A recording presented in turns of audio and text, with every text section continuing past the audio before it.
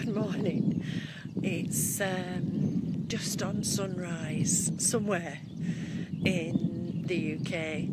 I'm here at a local reservoir.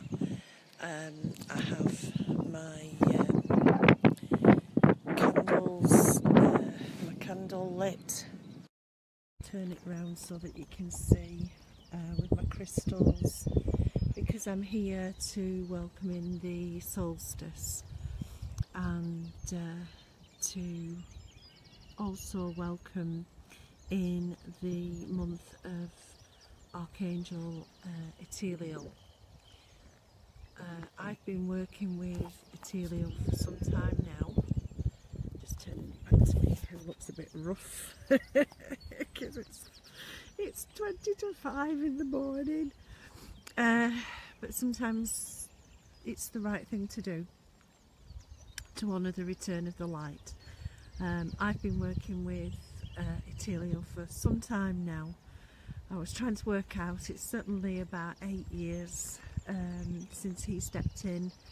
And let me just explain, Ethelial is the light bringer, the angel of the dawn and the dusk, hence 20 to 5 in the morning. And he is the leader of a group of the Earth's archangels, the oh hello Brenda, the guardian angels, oh hi Jackie, who are here, and you too Sarah. They're here to help us to bring back the light. And when I talk about light, I also talk about love, because to me that's what powers this universe, that's what powers us. It's the light of love. And Ethelial's month starts today. It's obviously a solstice day as well, and I think what's important for us all is to remember that we are light beings. There's a spirit within us that's full of love, full of a desire to bring love to the world, to be love. And it's when we get disconnected from that that we forget ourselves, our true selves, our pure selves. Hi Tracy.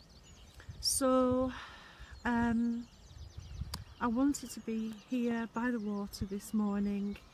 The ravens and crows are all around, which is always a lovely sign of Goddess, to really share the love, to bring the sense of light returning that Ethelial brings us, to bring that sense of the power that we have in us, to embrace much more than we are.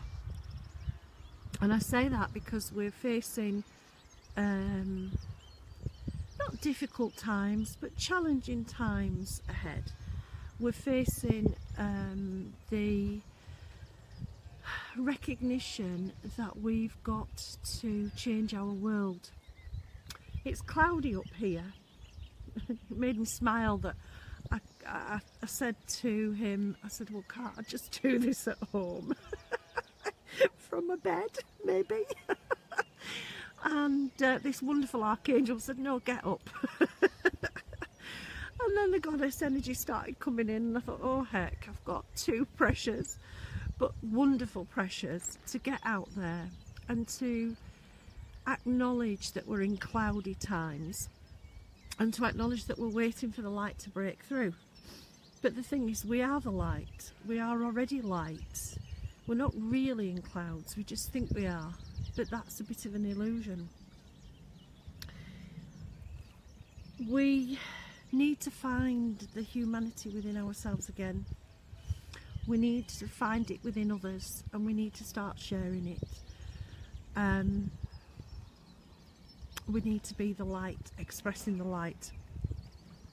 And however you do it, whether that is through your healing work, whether that is through your conversations, hi Dee, whether you're sharing the light through the acts that you do. I love random acts of kindness, they're amazing. Whatever it is that you are drawn to, it's time to start doing it. It's time to purify. That's what we've been doing since last September, is releasing all the old rubbish. And yeah, it is early. Releasing all the old rubbish from within us and getting ourselves ready to bring in and shine more light, to transfer the negativity that we've built around the planet and around ourselves into the light, to let Mother Earth do her job of taking that low vibrational energy and turning it into such beauty. I'm just going to pan the camera because this is where I am. The birds are starting to sing. There's lambs and sheep baaing in the background. I've got a plane flying overhead, but hey, we have to have a bit of human occupation here. At this very beautiful reservoir, this is what the earth gives us. The earth gives us this beauty. The earth gives us all of this abundance, and we have to try and deal with it. As you notice, there's a massive power lines around. There are better ways, I'm sure. In fact, I know there are better ways of generating power, but we're still looking at our planet and using it in the way of perhaps not caring. And we've got to care.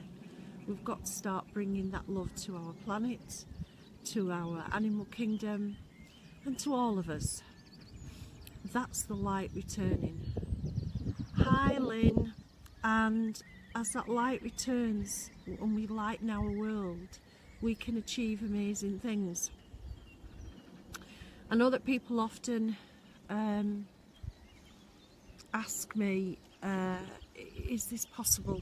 Can we... sorry, the camera doesn't want to turn back round again. People ask me, is it possible to change the world? Yes, it is. I've been told that it's impossible. Well, the impossible is just the stuff we haven't done yet. So we can change the world and we can make it better, but it's starting with every one of us making it better. So as the light returns, as we celebrate this lovely long day of light, it really got dark overnight. As we fill ourselves up with that light of love that's beaming into us, let's share it, let's send it out there, let's take the chance of being the light for others and leading people, leading others into the love that's there around us all. Now, you may find my signal's a bit patchy because I'm on a mobile phone that is surrounded by all these pylons. But I hope that if you get a chance you can watch this video again.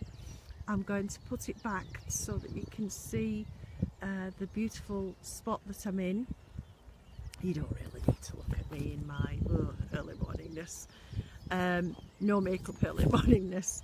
But the beauty of where I am, if it will come into focus, I'll try and get it into focus. Let the emotions flow, let the love flow, let the light come back into your life. It can and it will. Good morning, Sharon. Blessings to you too.